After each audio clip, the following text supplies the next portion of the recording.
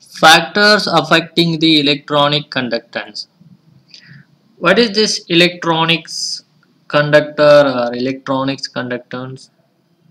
Electronics conductor is nothing but conductance in metals. See metal, this is metal. Metal like copper, silver. Conductance in metals will be through electrons. See, this is metal. In the metal, there will be valence electrons, and conductance will be through those electrons. See, this is conductor. If you connect battery to this, see, this is the negative charge and this is positive charge. You connected. Since electrons are negatively charged, electrons will start running towards the positive charge. See, electrons will move like this. In opposite direction, current will be there. In opposite direction, current will be there. So, in metals, this conductivity is through electrons. So only the name electronics conductance. Electronic conductance is nothing but metallic conductance. In metal, conductance is through electrons. So only electronic conductance. That is conductance through electrons. There is one more term, ionic conductance. In electrolytic solution, conductance will be through ions. I will explain that one in next video. See now what are the factors that will affect this electronics conductance.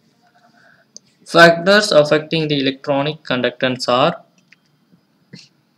the nature and structure of the element.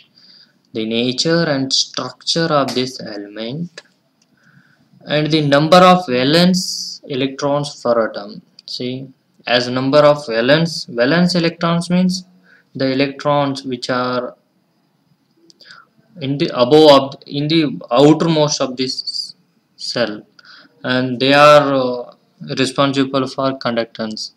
See, as the valence electrons, number of valence electrons increases, conductivity increases because there will be more number of electrons.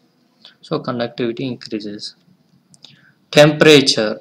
See, conductivity for metal decreases with increase of temperature. If you increase the temperature, conductivity for metals decreases because there will be a lot of collision as temperature increases. So conductivity decreases for metals as temperature increases. See, for metals, as the electrons enter through one end and go to other end, composition of metallic conductors remains unchanged. Since electrons enters from here and come out from here, and circuit will complete. So composition of this conductor, that is a copper or silver, anything, composition of this conductor remains unchanged for electronics, that is metals. Let's see now what is ionic conductance and what are the factors that will affect the ionic conductance in the next video. Thank you. Subscribe to my channel to get more videos. Like the video, share the video and spread worldwide to help others.